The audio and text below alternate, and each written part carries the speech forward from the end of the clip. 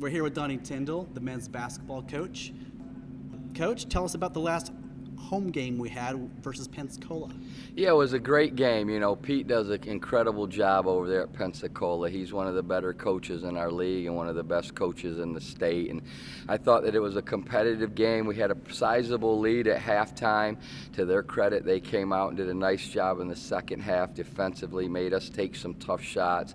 And I think the biggest thing in games like that is when we play really well, Eric, we limit our turnovers. In that game, we had 22 turnovers, and that's just the recipe for disaster. Now, we held on and won the game, which was important. I thought we did a nice job defensively, but they're a good team, and they did a nice job making us take some tough shots.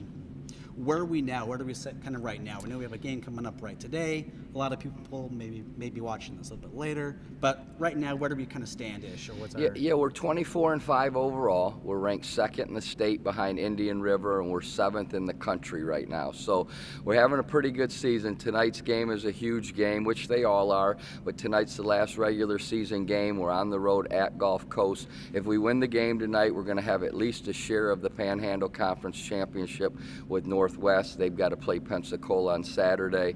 If they win and we win, we'll be tied. So it's a huge game. We lost over there to Gulf Coast earlier in the year on the road, beat them when they came back to our place.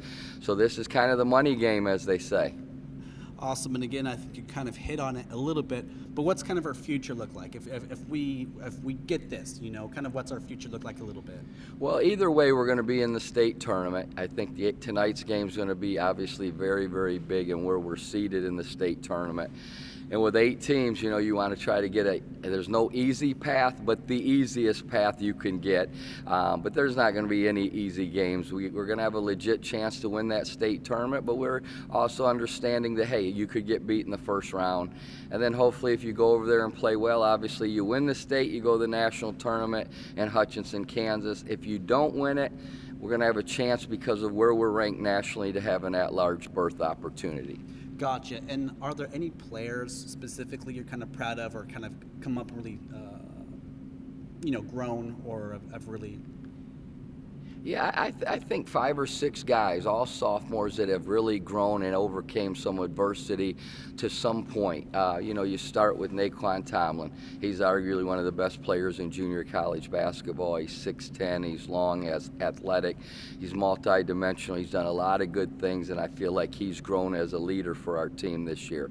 You got Chris Gardner, who broke his foot in the state tournament last year and has overcome a lot, a 6-month layout with the injury to come back and been doing a great job for us at the point guard position.